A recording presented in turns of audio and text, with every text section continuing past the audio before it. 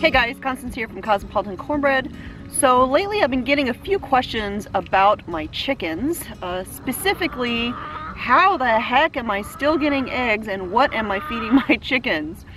So I thought it would take just a minute to talk about that. This isn't my usual Wednesday coffee chat because I'm out here at the coop, so we'll call it a coop chat today. So here's the thing about the chickens. Yes, my chickens are still laying fairly well, even though the weather has turned colder. Right now we're having a warm spell, so I'm enjoying 60-degree temperatures.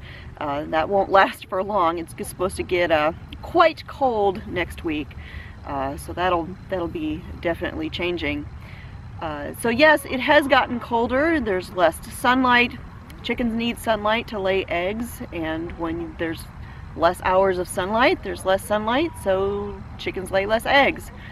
I do not use artificial lighting. There's some people will put artificial lights inside their coops. I don't do that because I feel like chickens slowing down with the egg laying process in the winter is a natural phenomenon. Their bodies might need that break. I mean, who knows? And so I don't do anything artificial like that. I also feel like lighting in a chicken coop, heat lamps or anything like that, are all fire hazards, and so I just don't see the need to do that. I don't think it's worth the risk. I do, however, change up the way I feed the chickens a little bit. A couple of things that I do is I up the quantity of food that they get. You know, when the weather turns cold like this, the seasons change, there's just not much out here for the chickens to eat. So I want to make sure that they're getting all of the calories that their bodies need to be healthy and strong and to lay good eggs. And so I will up the quantity of the feed that they're getting. I also increase the amount of protein that they're getting because their bodies need protein to stay warm.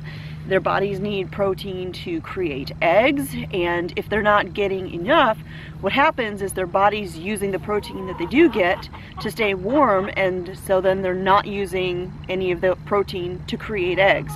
The body can't really do both at the same time if they're not getting the nutrients that they're needing. And so some of the things that I will change is in the wintertime, when the weather is cold, I'll actually start giving the chickens some corn in their feed. Corn is high in protein, and it's higher in calorie levels than some of the other feed. And you can use the cracked corn, but I know that the whole kernel corn is a little bit better as far as that goes, and so I give them the whole kernel corn. In the past they wouldn't eat it. You know, if I just throw whole kernel corn out on the ground, you know, dry corn, they're not going to touch it, but if I mix it into their feed, they do eat it. The other thing that I do is I give them black oil sunflower seeds. Black oil sunflower seeds are very healthy for them. You got the protein, you got the omega fatty acids, and all of that stuff. And so increasing the feed, increasing the protein, making sure that they've got a very healthy diet increases your chances of continuing to get good eggs throughout the winter time.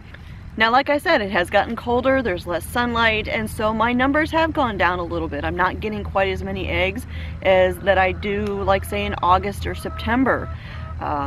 One day, a couple weeks ago, I only got 9 eggs in one day, which is very, very low, especially when you're used to getting closer to 2 dozen a day. But it was especially cold, and you know, the chickens aren't used to that, and I don't blame them for not wanting to lay when the weather's that nasty.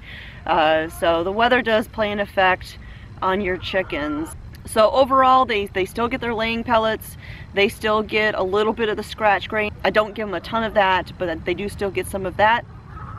I give them the corn, the black oil sunflower seeds. Oh, I also add some flaxseed every few days. I'll throw in a little handful of flaxseed in there. Again, really healthy oils, high in protein and all that. I also give flaxseed to my little bitty bantams that are in there just because they're so little. I don't give them the sunflower seeds or the whole kernel corn. I do give them the cracked corn because, again, they're little chickens, so they can maybe eat the big stuff, but I don't know. I just feel like making it easier for them because they're so tiny. But yeah, that's about it. And of course, they always get the table scraps, the food scraps that get left over in the kitchen as well. That's a kind of a year-round thing. So I hope that helps. And if you have any questions, leave them in the comments down below.